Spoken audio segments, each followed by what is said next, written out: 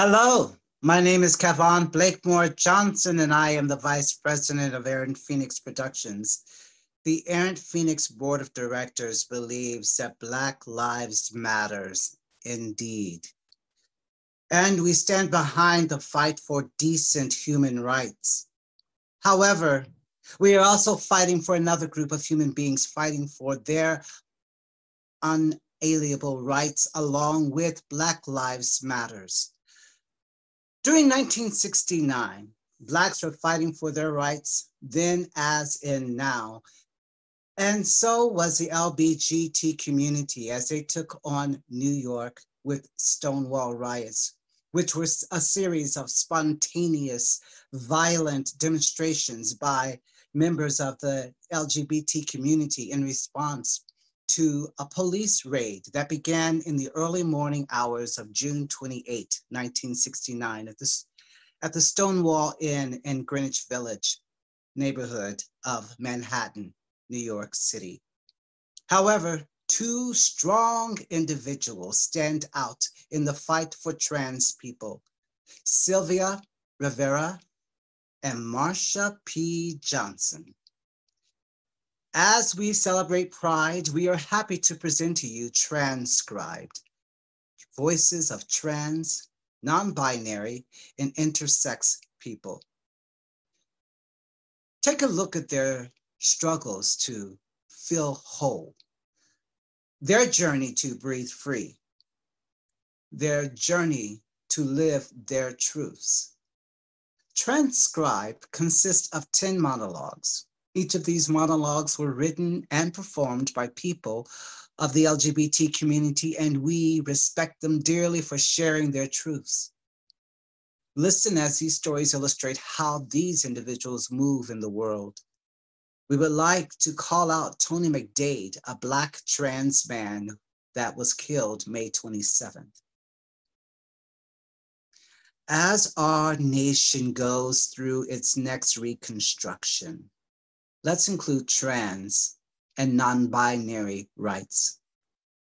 Trans people have one of the highest incidents of violence and murder and are the least reported. In 2018, the HRC Human Rights Campaign reports that advocates tracked at least 26 deaths in January of that year due to violent murders. Black transgender or non-conforming gender people are often forced into unemployment, poverty, homelessness, and sometimes survival sex work. This project was developed by Eugene Coben, a high school student who described himself as a creative gay trans man.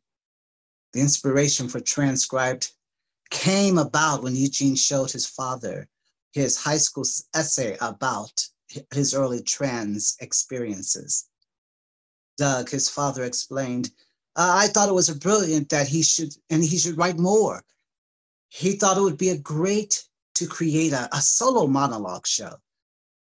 This morphed into Trans-Scribed, a series of many voices, because Eugene felt that there were many more voices that needed to be heard on top of his own, and they are indeed shall be heard. These performances are a fundraiser for Errant Phoenix Productions, and 50% of the proceeds will go to the Gender Health Center and their mission. They're currently raising money to help transgender people of color who have been affected by COVID-19.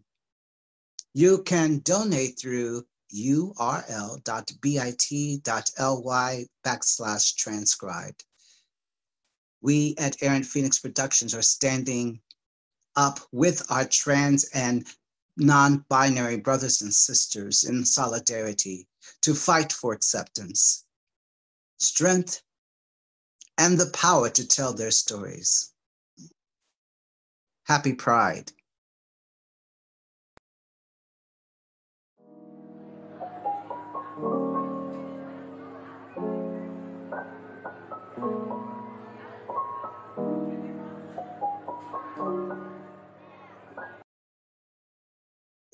Don't you dare say you know how I feel.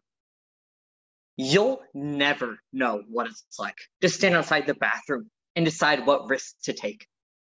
Do you take the risk of being sneered and glared at and whispered about?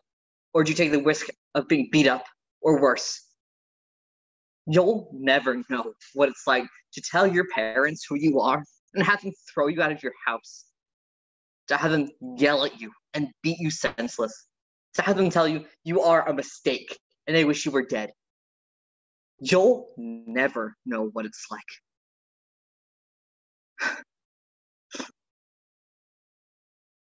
But you'll also never know what it's like to finally hear someone say your name.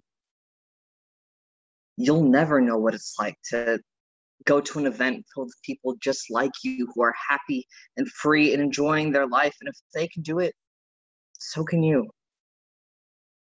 You'll never know what it's like to tell someone you love that you aren't what they think and have them say, I don't care. I love you. You'll never know what it's like. I envy you sometimes, and everyone like you. It's this disgusting ball of jealousy in my stomach that makes me want to lash out in anger. But I don't. And that's the difference between you and me. You see, because you will never know what it's like to feel hateful towards everyone above you and still choose to be nice and kind and caring and hopeful anyway. So don't even think for a second that you won't understand how I feel, because you don't, and you never will.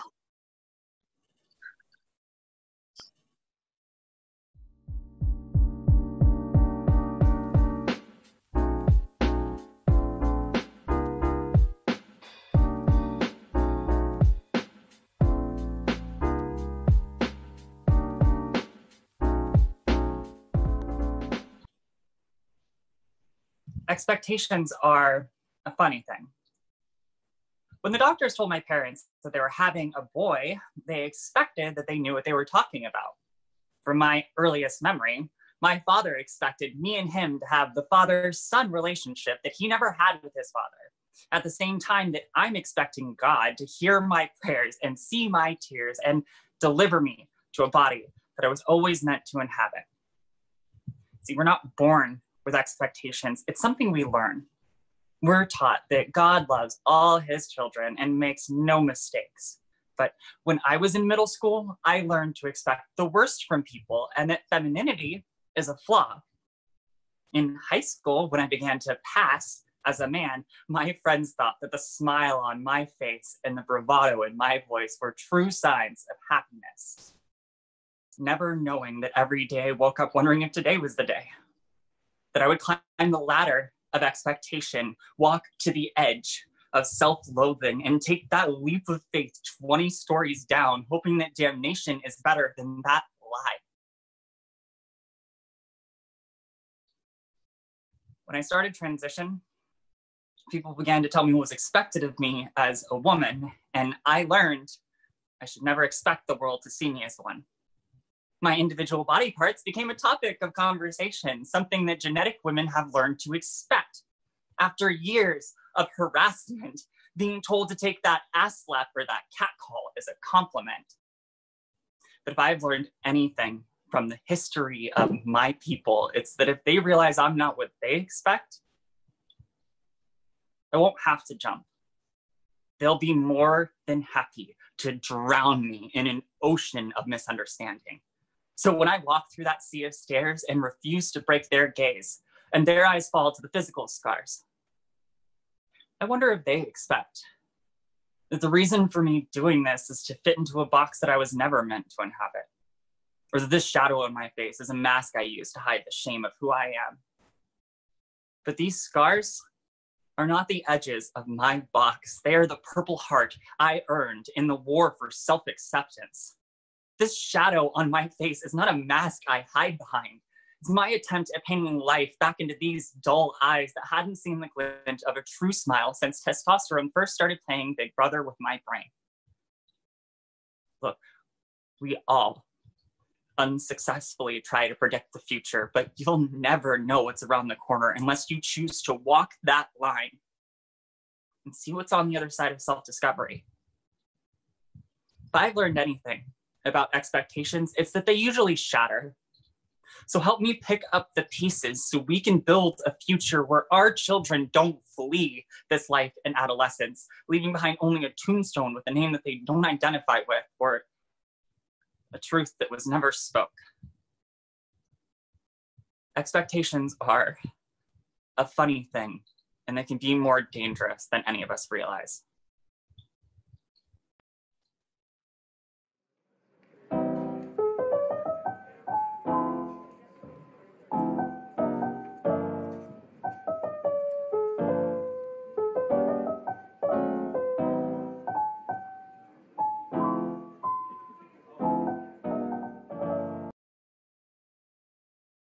Identity.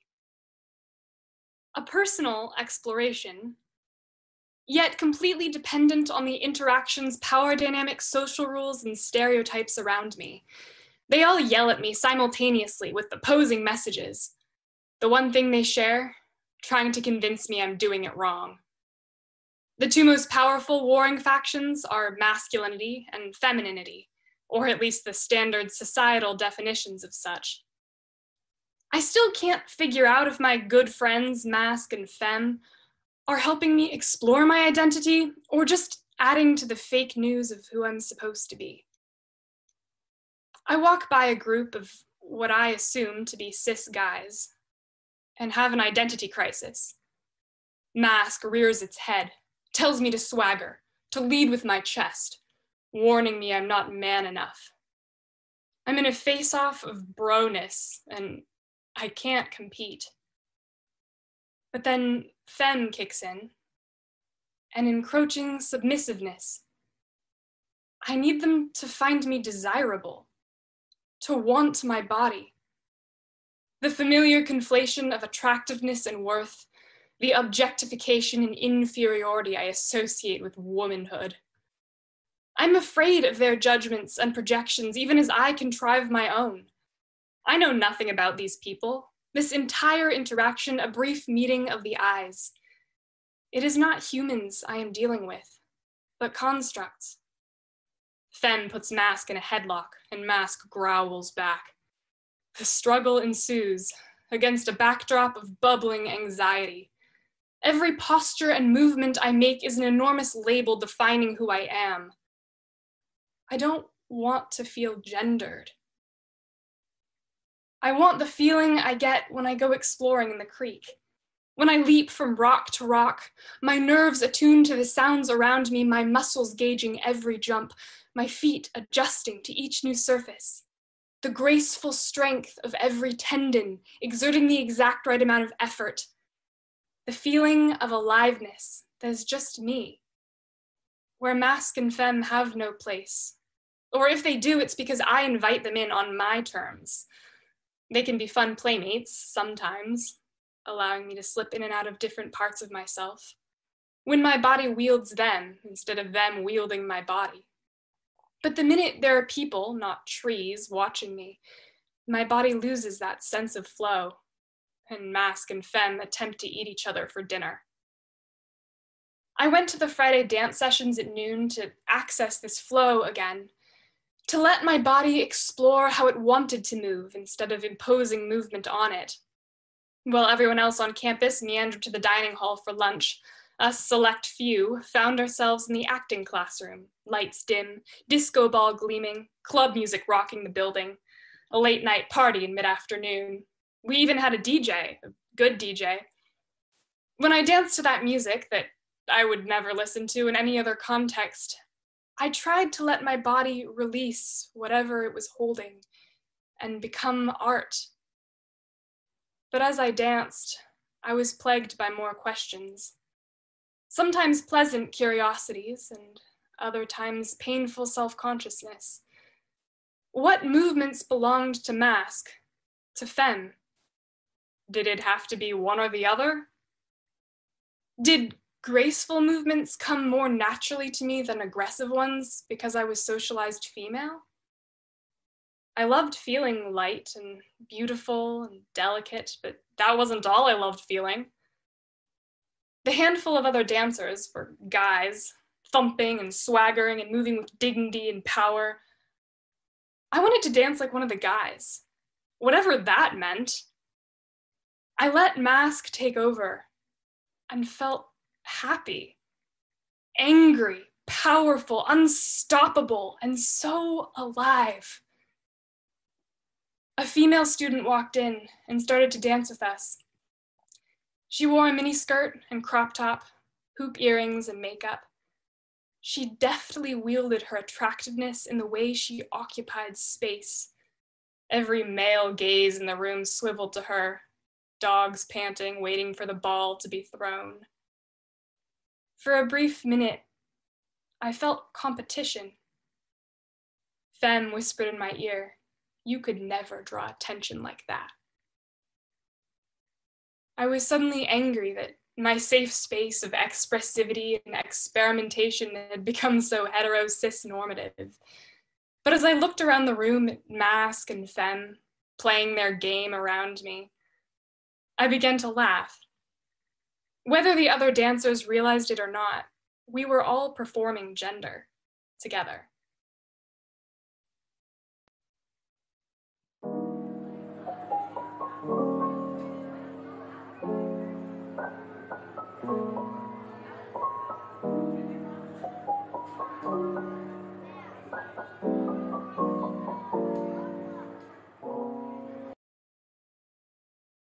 Embarrassment, an emotion that instantly comes to mind whenever I think of the first moments of transitioning.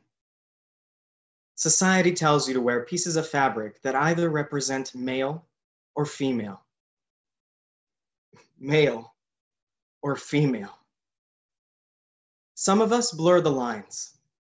Some of us never quite wear fabrics that feel they are proper to our own images. Then the lucky ones pick and choose their desired attire for representation.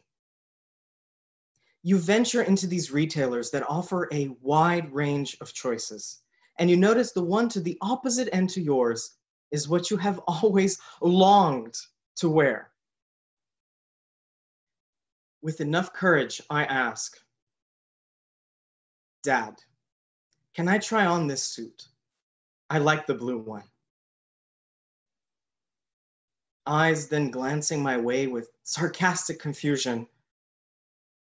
"This is for men. Where's your mother? Go find her." "Sure, thank you." What was I even thinking? Embarrassment. The emotion that continues as a growing barrier.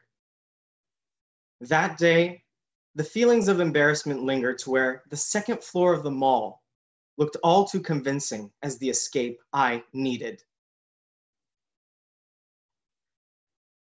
I'll never forget feeling the cool metallic surface of the railing in my hands. Tears welling up into my eyes, blurring the vision below. But in that moment, I said, "No. No, this isn't how my story goes." After regaining some strength, I made a second attempt, this time at home. Standing next to the sofa where my father's eyes were set on some program on the television. "Dad, I want to be a man." This time, the response came after a long pause. A nervous drink of the chilled soda pop followed by an overly loud gulp. "Okay, if that's how you feel." Was this some cruel joke? Was I being accepted? Was I being given the hand I needed on this massive journey ahead of me? Just so you know, you'll never be a man, a real man. But if that's how you feel.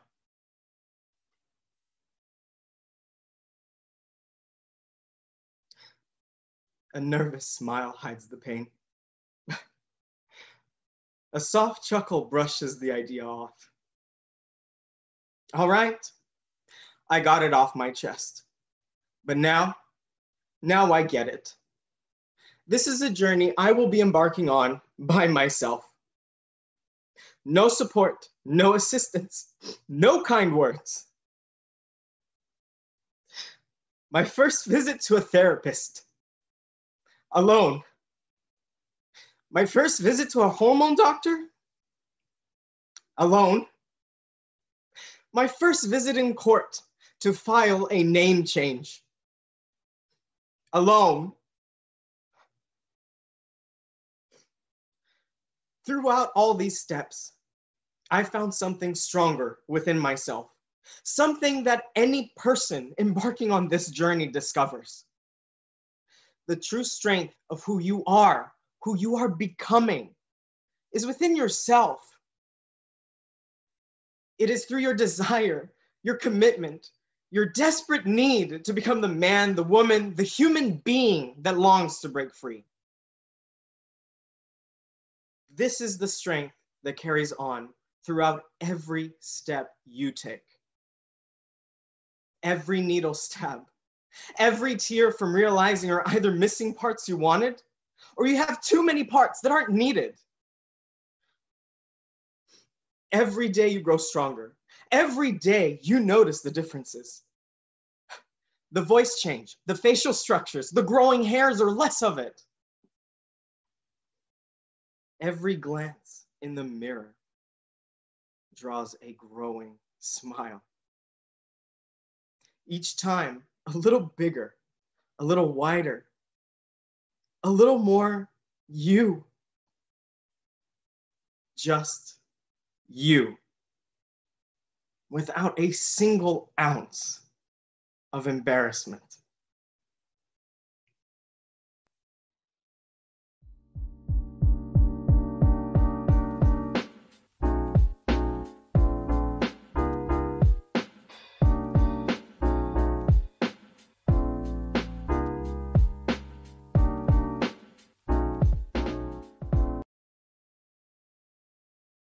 I'm not sure where to begin.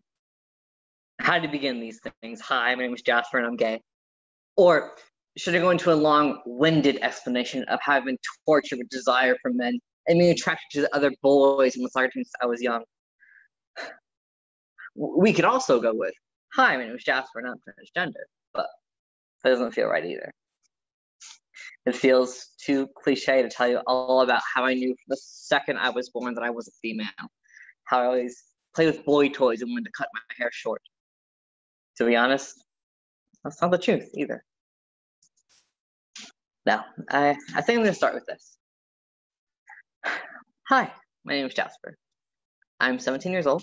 I'm a high school senior. I have a cat named Juliet and 2 dogs named Winston and Rox. I'm gay and transgender. I've been out for many years now, but I've been out as gay for longer. I've always been very public with my identity, no matter what trouble it got me into between peers or in school or online. I've always been very public with it because that's who I am. My mother tells me that I've always marched to the beat of my own drum. I've never been like everybody else in many ways. I didn't and still don't care for normalcy. Anyway, I've always been very public with my identity, which has gotten me into some trouble. The incident that stands out to me, though, is junior year in boys' bathroom. I'm sure I can see where this is going. There's this kid, who I won't name, who always wore a Trump MAGA backpack and either a camo or a bright orange hoodie. I wish I could say that I don't remember his name, and that's how insignificant he was, or still is to me, but that's not true. It was a normal school day, and I had to go to the bathroom. So I did. Big mistake. I chose the exact time that this person was using the bathroom. He was leaving just as I was coming in the door. And once he saw me, he threw his hands up in frustration and defeat. Come on, man, seriously? They're letting you people in here now? What are you doing in here? Jesus Christ. And he stormed out. You know how I always think, if someone ever says some shit to me like that, I'd fire back twice as hard. You probably won't, just like I didn't. I couldn't say anything. I couldn't move. My gaze slowly fell from where his face was a moment ago to the bathroom floor as my mouth hung open. I shut my mouth, took a breath in, and turned out of the bathroom, forgetting all about how much I needed to go. I went back to where I was sitting in the guidance counselor's office, and I sat there staring into space, trying to figure out what had just happened. My mind was racing. I really wanted to talk to somebody, but what happened if I did? What if he came back harder?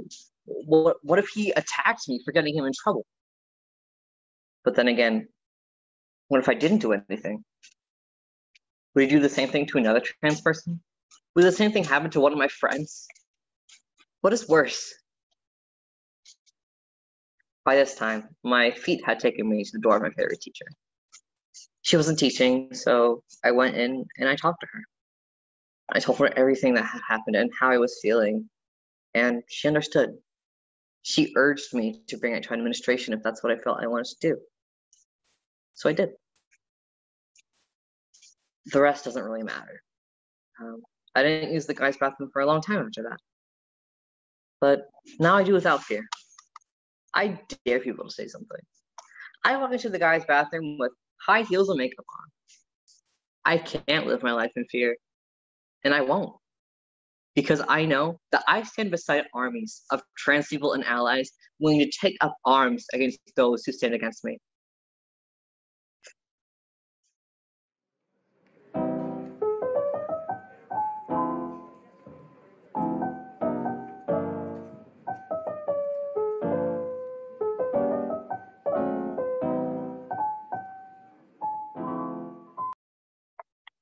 It wasn't until I was in college that my mother casually mentioned Mary Ann's sister and her girlfriend. Mary Ann was one of the people who worked at my daycare. I remember liking her, even if I don't remember anything about her. I moved away when I was 5, so you can excuse my lack of memories. But what I did remember was that Mary Ann's sisters lived in the house next door, not Mary Ann's sister and her girlfriend. When asked, my mother shrugged. That's just not something you explain to a child. Well, at least she considered college old enough to know. She wasn't your everyday bigot or anything. She just wanted to shield me from things that I didn't need to be shielded from. Well, she didn't hate gay people by any means. And one of her best friends in college had been gay. And he had committed suicide. Because even at that liberal school, the 70s were not a good time to be gay. Funnily enough, high school was old enough for her to tell me about the suicide while still glossing over the fact that he had been gay. My mom had another friend from college, one who I'd known my entire life, even if I only met her a handful of times. She was flighty, eccentric, spontaneous, generally irresponsible, which is why it was always weird that my type A mother had ever hung out with her. I was maybe 25 when I learned that this friend had not actually attended this college. Oh, she didn't go there. She was just always hanging out with us in the dorms. I wonder how old I'll have to be before my mom finally admits that Cherry was her weed dealer. She spent my entire life shielding me from inconvenient truths until I'm old enough. But now I'm a grown adult who's seen more of the world than she has. So, Mom, how old is old enough before you tell me my truth? Yeah, you might as well come clean. I already found out. You're not the only one who's privy to these secrets, even if you are the most tight-lipped of the bunch. How old is old enough before you tell me that I was born with a little extra something something? And that little extra something something was removed because that was the norm. Look, I get it. That's not something I'd want to take onto the playground in the 90s. Pick a side, either play house and hopscotch or kickball and Teenage Mutant Ninja Turtles. But show any sign that you may be crossing to the other side and kickball becomes, well, and middle school wouldn't have been any better. A time when everyone is confused about their bodies and they attempt to crush their own confusion by crushing others beneath their heelys. Look, folks, early 2000s were weird. I got enough mockery for not having breasts. Imagine if this little piece of info got out. High school, I had enough on my plate already, right? So you didn't want to add to it. And by college, I was gone just like, well, you get it. Except you know where to find me. You know where I am. You could always call me up to casually chat and drop a bombshell. But by now it's just too late, right? Like when a friend texts you, but you don't want to respond right away, so you pretend that you're asleep. But then by the time you remember the text, too much time has gone by to answer, and then the longer it takes you to respond, the more awkward it is when you finally do. So what, Mom? Are you just never going to answer that text? You just wanted to protect me from my own truth. Like I said, I get it. But I can't help but think back to that one time when you outed someone else's truth to me. You had no business knowing. You had no business sharing. I certainly had no business knowing. But you privately told me about her diagnosis and how her parents chose to keep it a secret from her. You flat out use the words, "It's a shame when parents hide things from their kids." It's a shame. Okay then. All this has taught me is that you'll never think I'm old enough to know myself, to know my own body. You think you know what's best for me. That's an old-fashioned attitude, Mom. And it's all the evidence that I need to prove that you're too old for me to tell you the truth that matters. The truth is, you chose the wrong one. But I'll never tell.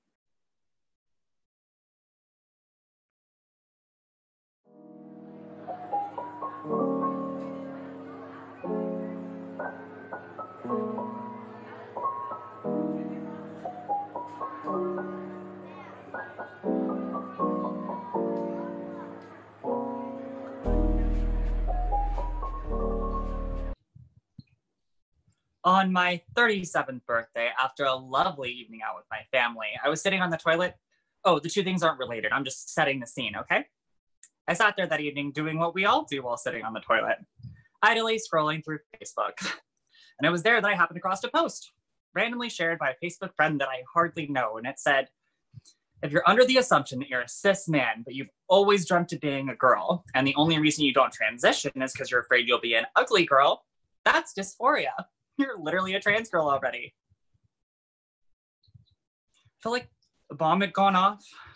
I mean, my ears actually started ringing. I mean, who goes into a bathroom expecting to be faced with an existential crisis? I mean, it's not like I didn't know about trans people. It's just that I'd never connected the dots in a way that had formed a picture before that moment. And I'd especially never heard that term before, dysphoria. So despite the fact that all information posted on Facebook is trustworthy, I decided to research dysphoria myself, just in case. I read all the articles, I took the online exams, and it kept coming back to the same result. I didn't relate to myself. So I put my game face on, I went through the motions for the rest of the night, and I went to bed, where I proceeded to spend hours going over all the reasons why I could never act on it. I mean, I had a wife and a kid. I mean, how would something like this affect them? Would my wife still love me? Would my daughter be bullied at school? I mean, oh crap, what about the other parents? Would I be bullied at her school? What about my job? I work in a mostly male-dominated field. I mean, would they fire me? Like, could they fire me? Oh crap, and what about my family? I mean, my mom is pretty religious, and on it went. But it kept coming back to one simple point. If I had a magic button that would instantly change me into a woman with no chance of turning back, I'd press it in a heartbeat. I did finally get to sleep. And when I woke up, it felt like the scene at the beginning of The Wizard of Oz. I literally felt like I was seeing color for the first time in my life. For longer than I can remember, I felt happy. So I sat with it, chewed on it, let it settle to see how it felt. I tried on a few new words. Woman. Wow, that's weird. But like, a good weird? Lesbian. Okay, that feels unearned, but accurate, I guess. I mean, how the hell did I not figure this out earlier? Well, you see, the thing that everyone forgets is that we all have exactly one way of experiencing the world, and that's us. We can't fathom that everyone else experiences the world differently, so we just assume everyone must work the same way. I've gone through life assuming everyone imagined themselves as the opposite gender. I mean, it just makes sense, right? I was literally taken aback when I realized that wasn't the case. And I mean, it didn't help that it didn't fit the description, so to speak.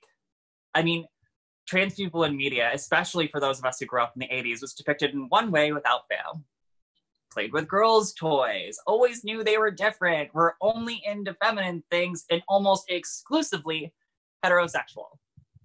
So how is somebody who played with G.I. Joes, never realized anything was wrong, and was exclusively attracted to women, supposed to realize who they were?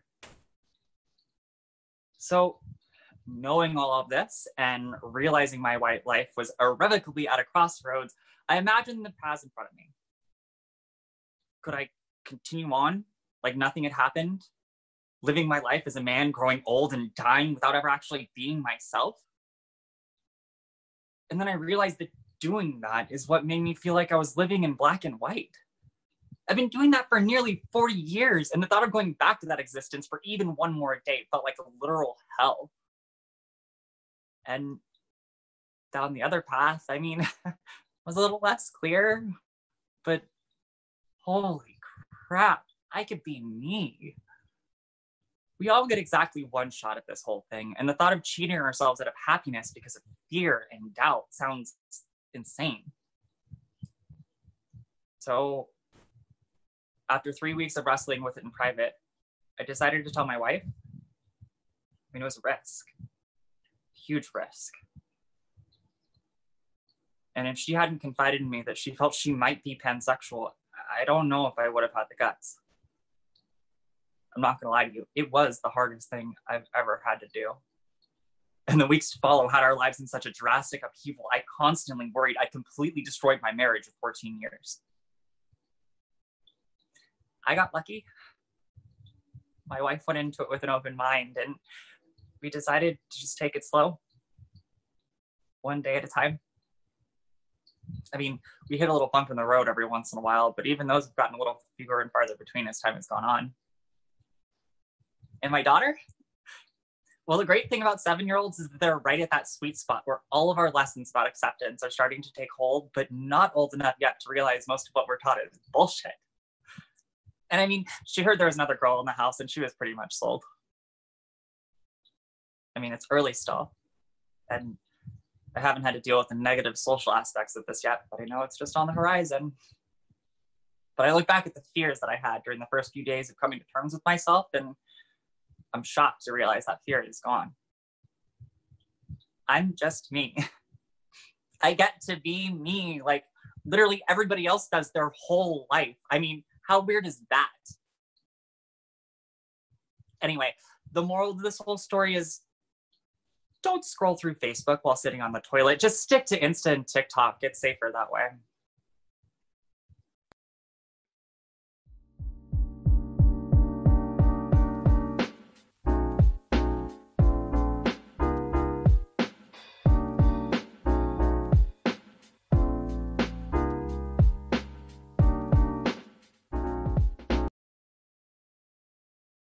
When you reconstruct something, it means it is broken.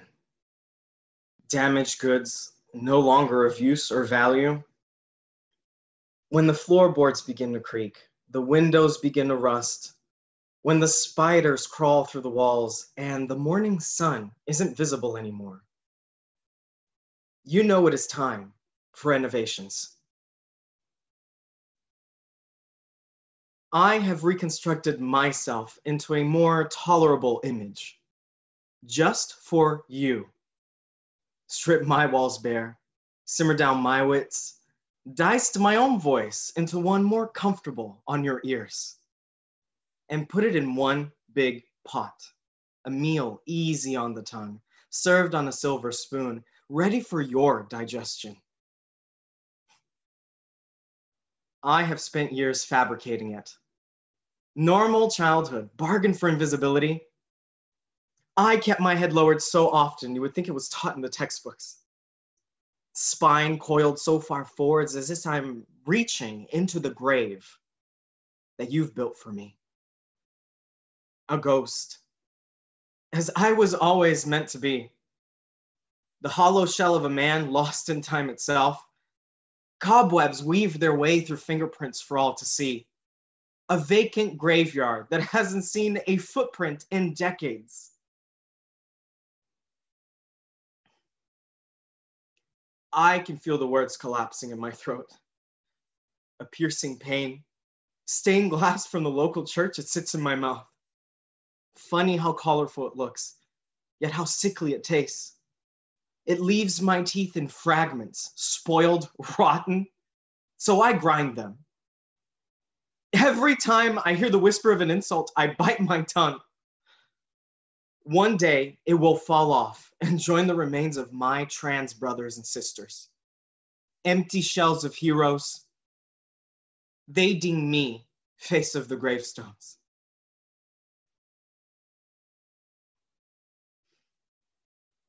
But I don't speak.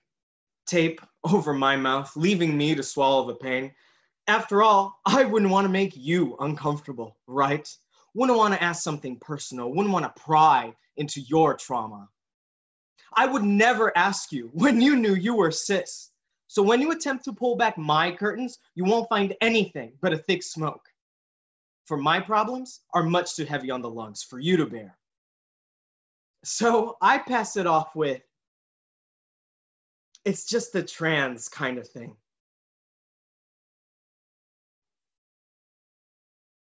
A trans kind of thing. That didn't think I'd make it to 16 kind of thing. The never talk in class kind of thing. The can't use the bathroom kind of thing. The 2 death threats kind of thing. The been bullied since the 6th grade kind of thing. The silent teacher kind of thing. The warped spine from binding kind of thing. The she, he, they, it kind of thing. The I will never be happy in this body kind of thing. The scared of school kind of thing, the can't talk about it kind of thing, the lifespan cut in half kind of thing, the more than half of trans people attempt suicide kind of thing, the watching your LGBT idols get murdered kind of thing, the seeing my history be wiped away kind of thing.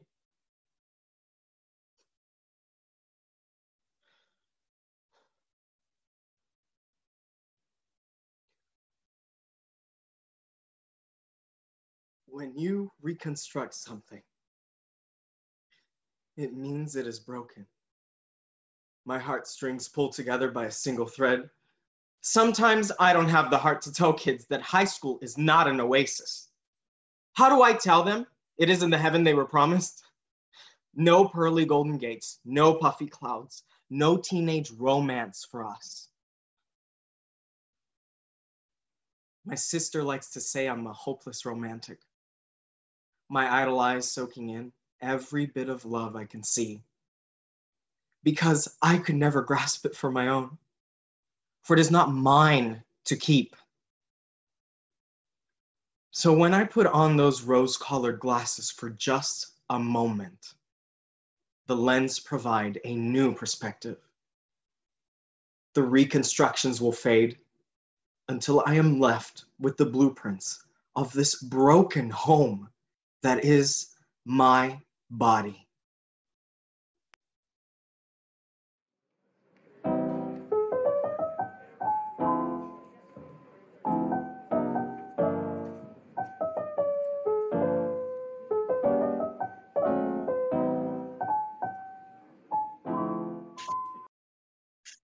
So there I am. It's about 3 in the morning. I'm wearing my Spider-Man pajama pants, a shirt and no binder, totally queer, hot pink slippers, and I'm walking into the local Shell station to buy some Red Bulls because it's been a long night and it's only gonna get longer. I have one more paper to get done, and it's really completely my fault that I'm doing it this late, but that's besides the point. Well, I'm not really sure there is a point to this. Anyway, so I'm walking to the Shell station. The little bell chimes on the door. The cashier looks up at me, and in his posture, I can see him saying, I'm both really happy that you're here, because now I know that I'm not the last person on Earth, and everyone else died in the zombie apocalypse, so I've been stuck in here. And I'm also kind of disappointed, because I was getting to a really good part of this YouTube video, and now I have to pretend like I'm actually doing work or something. He gives me a little once-over, and I can see the confusion in his eyes. He doesn't say anything about it, though, just throwing a, hey, how are you, my way, and looking back at his phone. I'm half asleep, or more like half dead, so I just kind of smile and walk back to the drink. I grab a few Red Bulls in the tropical flavor, of course, it's the best one, and walk back to the cashier. I place the drinks on the counter, and he says, this all, sir? Hold on. Did he just call me sir? Me, with no binder, hot pink slippers, and looking like a mountain of trash. Sir. It takes me too long to respond, but eventually I say, oh, yeah, that's all. He rings me up, and I don't really remember the rest. I was so focused on how he said, sir.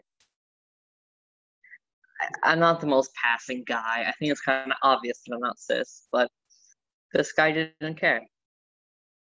It probably meant nothing to him, but it meant the world to me. You find your true allies at 3 a.m. at a gas station, I guess.